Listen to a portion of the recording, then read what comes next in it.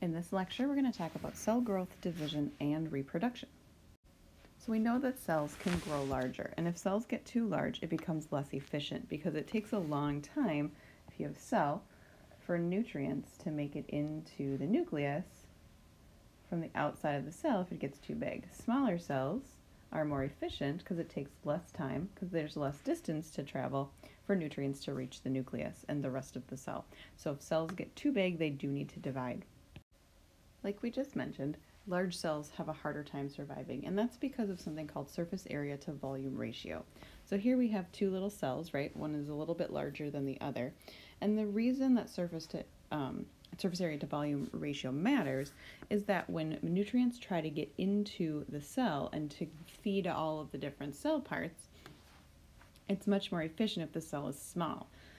So we only have this distance to travel to get to the center of the cell in a small cell, but in a larger cell, it has to travel a lot farther. And so because things get into cells through diffusion, cells that are small can get fed by diffusion much more quickly than cells that are large. So when a cell gets too big and too inefficient, then it needs to divide. In addition to becoming large, cells can also divide because the organism that they are a part of needs to grow in size. And in order to grow in size, people, for example, need to increase the number of cells in their body. Cells can also divide in order for an organism to reproduce.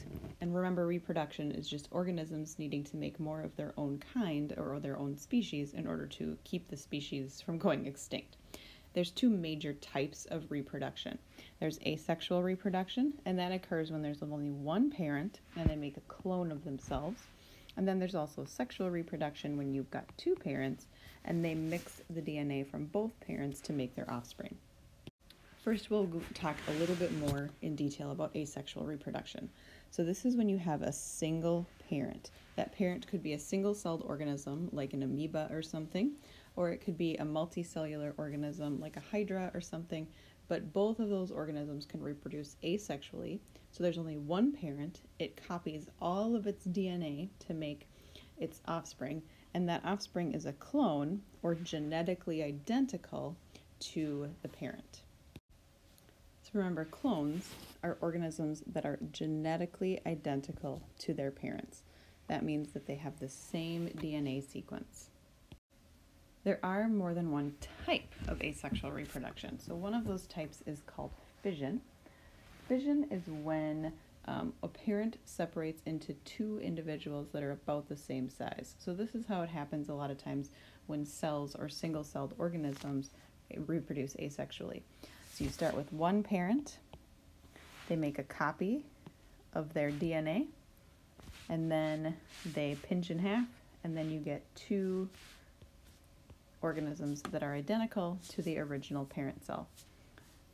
This happens to be a picture of bacterial cell division. This can also happen in single-celled organisms that are eukaryotes. Another name for this process in bacteria is called binary fission. Another type of asexual reproduction is called fragmentation. So this is when the body of a multicellular organism breaks into several pieces, and that allows each piece to grow into a new individual. So starfish are able to do this. If you break an arm off a starfish, that starfish can grow its arm back, and the arm that broke off can also grow into a new starfish. Another type of asexual reproduction is called budding. So an example is this organism with the hydra. It occurs when a new individual splits off of the existing individual. So we can kind of figure that out. So this is the adult hydra. And then it's got these tentacles here, and those are what it uses to capture food. And then you can see that the new hydra is this little guy here. And so that's the baby hydra that is a clone of the adult growing out of the side of the adult, and when it's mature enough, it will break off into its own individual. Sexual reproduction requires two parents. That's why it's different from asexual reproduction. And both parents contribute what's called a haploid gamete. Those haploid gametes contain 50% of the DNA that is found in a normal somatic cell. So if a normal cell has 46 chromosomes in humans, a haploid gamete has 23 chromosomes, because it's half of the normal amount. Those two haploid gametes fuse to form a diploid zygote. The offspring that results from sexual reproduction has traits from both parents because they have DNA from both parents. So sexual reproduction does a better job of increasing genetic diversity because it mixes genes up more quickly than asexual reproduction does, because asexual reproduction generally just clones the existing individuals. Next, we'll talk about DNA and chromosomes. So DNA is the genetic material that parents pass to their offspring, and they are in structures called chromosomes. A chromosome is simply a long strand of DNA, and then that DNA is wrapped around small proteins called histones, and that allows the DNA to be coiled up and more easily packed into the nucleus. So it coils up kind of like a phone cord, if you've ever seen an old school phone that has a cord, and that way it takes up less space. When it's coiled up, it's called chromatin, and it's composed of thousands of genes. So both of these pictures show uncoiled chromatin, so DNA is kind of stretched out. And you can see here we have, like, these are the histones, those are those little proteins that the DNA is wrapped around. And then the DNA also strings between those proteins, keeping them all together. So you've got long strands of DNA, kind of looks like beads on a string, where it's wrapped around the occasional histone, and that just helps to keep the DNA organized. So you get some idea of how much DNA is in a cell. This is just a fraction of the DNA that is in a nucleus. Here you can see that the zoomed in picture is just a small part of what's in the nucleus of a cell. So cells contain a lot of DNA because there's a lot of information stored in DNA that's needed to make an organism. When DNA is fully coiled up, then it looks like this. So this is a chromosome, and this chromosome happens to be ready for cell division. So you can see there's two halves. So on this side is one half of the chromosome, and then on this side is the other half. Those two halves are exact copies of each other, and they're called sister chromatids. In human cells, we have more than one chromosome in the nucleus.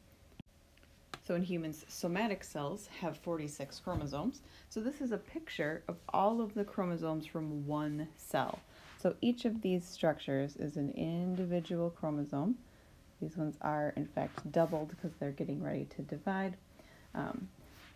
But they can be stained so that you can differentiate them from each other because they're different sizes, and they also have a different striped or banding pattern.